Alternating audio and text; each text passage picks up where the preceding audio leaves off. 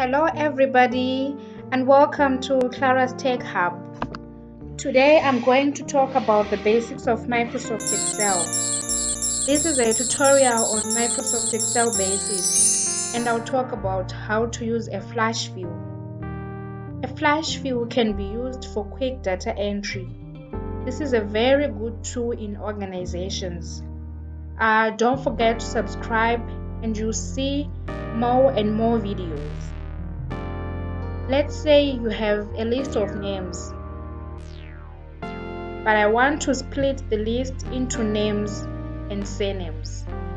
I can do this using a flash view. So I'll write the first name of the first person and drag all along to the last name. Now the first name has been copied by default all the way downwards. So I will right click here on auto view option and select flash view. See what happens. All the first names have been copied all at once. Now for the surnames, I will write the first one. Let me write the second one. Look here, it tries to read a pattern. All the surnames are now appearing. So I'll just click enter and all the surnames will be instantly copied. Now I want to write their emails using flash view in the same way that I did for the first names. So I'll write the first email address. I'll put here the email address of the first person and everyone's email addresses will be copied downwards. So a flash view is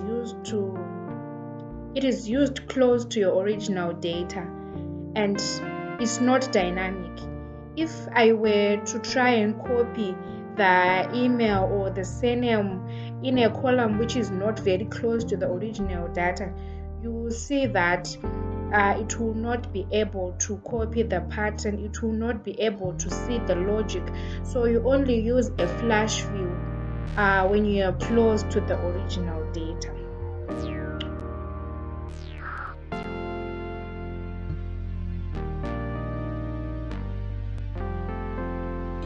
Okay, so now let's move on to another example. I have the same list of names, but some of the names and surnames have small cases at the beginning. If you look closely at the beginning of the names and some of the surnames have got small cases. So I want the names to be rewritten in the next column with the correct cases. The first letter of the name and the first letter of the surname should be in uppercase. So let me write the first name here correctly. Then I will highlight the whole area. Then I go to Home tab, go to Editing Group and select View. From the options displayed, I will select Flash View. See what happens. All the names will be displayed here with their correct cases. Ta-da!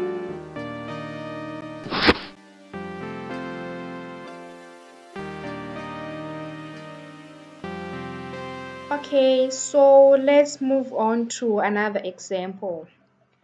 I have the same list of names and I want to write the initials only. So I'll write the initials of the first person, then the second one. See, it has recognized the pattern and all I'll have to do is to press enter and check for people with second names. It has displayed 3 letters for the initials. Ta-da!